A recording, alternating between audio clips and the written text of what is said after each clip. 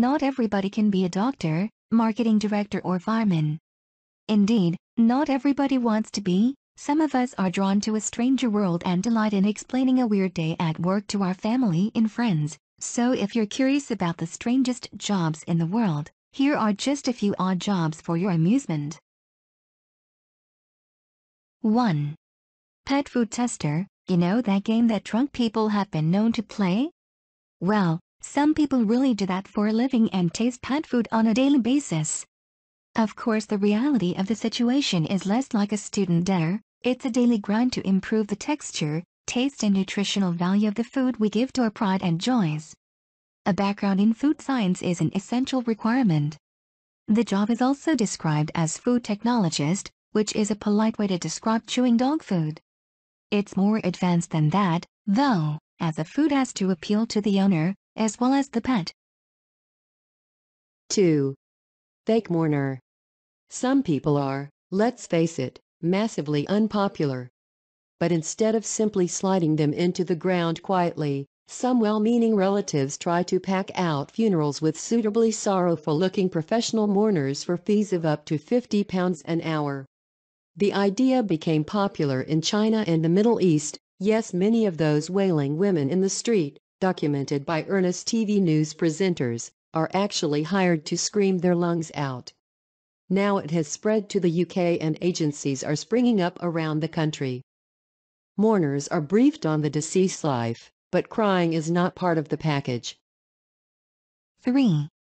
Chicken sexer. Yes, it sounds like a joke, but judging by the 3-year training period, it's far more complicated than it sounds. Technique clearly comes into it, as experienced vent sexers are expected to check 700 chicks an hour and maintain 98% accuracy. The standard rate is £3 per 100 chicks, and full-time sexers have to examine the genitals of up to 1.5 million chicks every year. So this joke might wear thin pretty quickly. 4. Legal bank robber. Fancy robbing a bank, without the associated risks of prison and an uncomfortable time in the shower? Well, you could be a legal bank robber, or penetration tester as they're known in the trade. The purpose of the role is to test the levels of security in place, and in the olden days, the job used to be straightforward, literally breaking into the bank. Now there are still fake robbers, but penetration testing has extended to computer hacking, identity theft, phoning the operators and trying to trick them out of customer details, and even impersonating a police officer to plant surveillance equipment in the vaults too. It sounds like a riot, and a job that is suited to former secret agents. Inevitably, most prefer to work in the shadows, but this American penetration tester went public a while ago.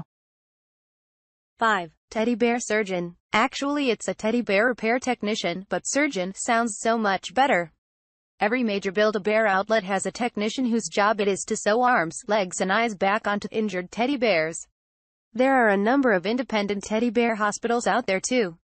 Essential skills are, essentially, the ability to sew, and the patience to deal with the kind of people who would take a teddy bear to hospital.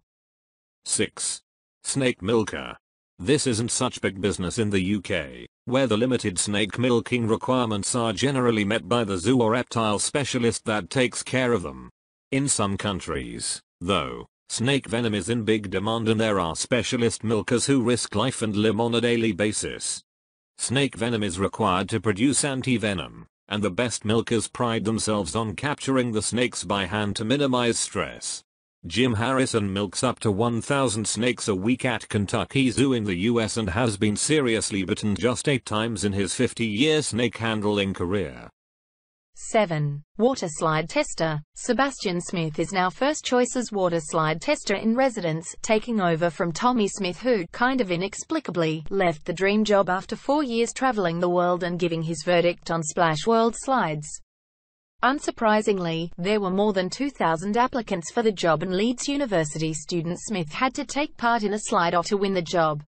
At £20,000 a year, it isn't the best paid position in the world, but then Smith more or less enjoys a permanent holiday while he tests the adrenaline rush and splash factor of water slides from Turkey to Barbados. 8. Professional sleeper. It has to be said that most medical tests aren't this easy, and others have been known to come with pretty severe side effects. But this test, run by NASA in the US, seemed like one of the easiest paydays going. The American Space Agency wanted to examine the effects of lying still for 70 days, which is the theoretical time it would take to transport people en masse to other worlds. So they paid willing volunteers $18,000, or £12,000 to do literally nothing. NASA weren't on their own either. A hotel in Finland advertised for a professional sleeper to test their rooms. Both jobs sound ideal job for the person we interviewed here, who when asked what his ideal job would be, he said bed tester. 9. Warden of the Swans, /caption This surreal job belongs to Christopher Perrins, an emeritus fellow at Wolfson College, Oxford, which means it's part-time. Perrins conducts an annual census of the swans on the Thames. Technically the Queen owns them all, although she only exercises her right of possession around Windsor, so it's important to someone that they know how many there are. If you think this is an antiquated post that doesn't mean anything anymore, you're wrong. It was only created in 1993 when the keeper of the swans job was deemed too demanding and split into 2 roles. There is a marker of the swans now too, whose job is literally to, well, mark swans. 10. Zombie. London dungeons hold annual auditions for the role of zombie in their exhibits, and with an average salary of £30,000 then it's far from a deadbeat job. It's simple really, your job would be to scare tourists who willingly pay for the privilege of being chased through dark rooms by made-up strangers. If you're good there's career progression, too, as you could go on to become a torturer, or even Jack the Ripper. If you like the video, click like and subscribe to the channel. Thanks for watching.